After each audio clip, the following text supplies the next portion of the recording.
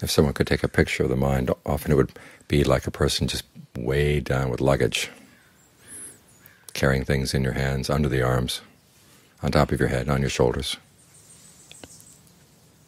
And then you complain that the world is heavy. What's the things that you've been picking up, the things that you've been weighing yourself down with? That's what's heavy. If you didn't hold on to them, they wouldn't weigh you down. This is the basic principle of freedom, even in the Buddha's image of Nibbana.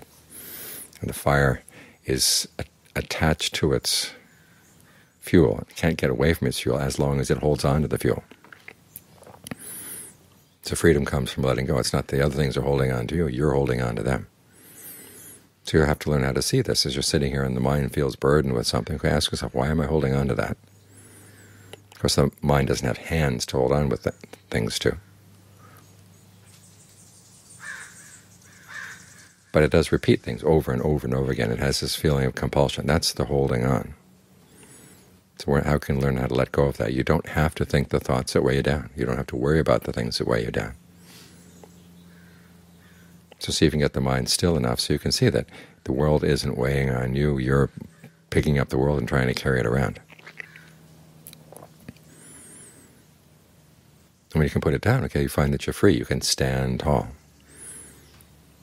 It's like those workers they used to have on the docks in Bangkok. They would carry loads all day, and then when they stopped carrying the loads, they would walk around all bent over, because that was the posture they were used to.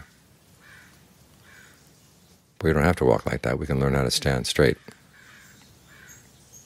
But we have to recognize that, again, it's not the world that's weighing on us. We're picking it up. And then we complain that it's heavy.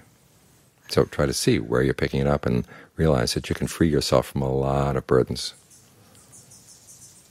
Even things where you do have a daily responsibility. You don't have to carry the responsibility around all the time.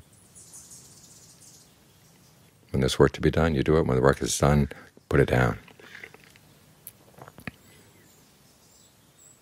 That way the mind can get used to learning how to stand up straight.